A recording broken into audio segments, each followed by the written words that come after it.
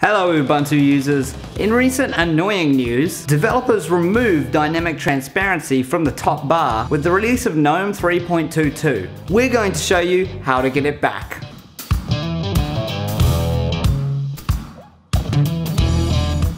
Hey guys, it's Joel here from Make Tech Easier. In the past, GNOME's top bar on Ubuntu was mostly transparent. It made the desktop environment cleaner and much less cluttered, making it a favorite among users. That's a real shame too, because there don't seem to be any concrete plans to bring it back. Thankfully, GNOME extension developers sprung into action to bring back dynamic transparency. So getting it back on Ubuntu 19.4 is a breeze.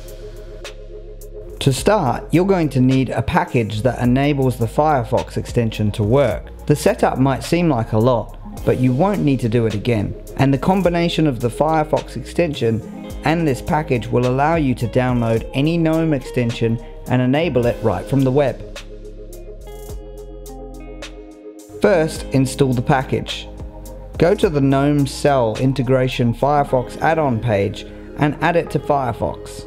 When you're ready, install the GNOME extension. Head over to the Dynamic Panel Transparency extension page on the GNOME site. You'll see a toggle switch in the upper right corner of the page. Flip it onto Enable Dynamic Transparency on your system.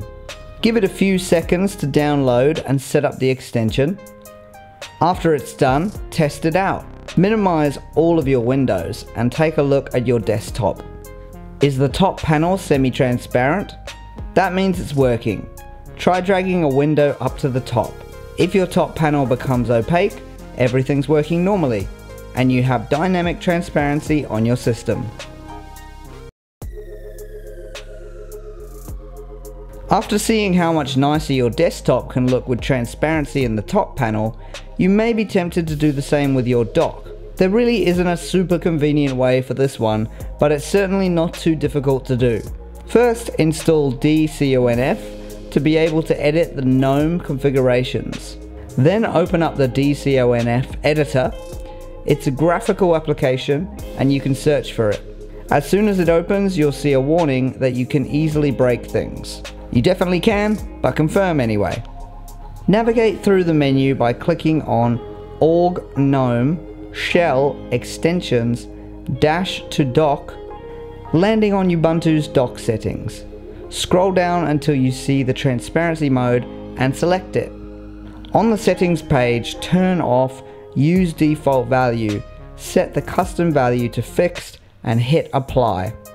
Back out to the dash to dock setting, select background opacity, toggle off use default value again and set your opaque value. 1.0 is opaque, 0.0 is entirely transparent. When you're done, press apply.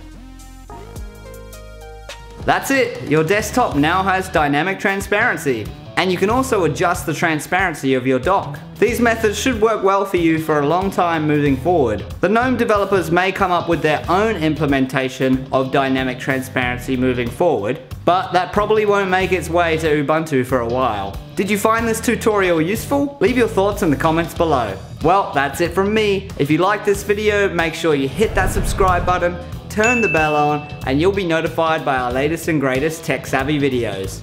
See you next time.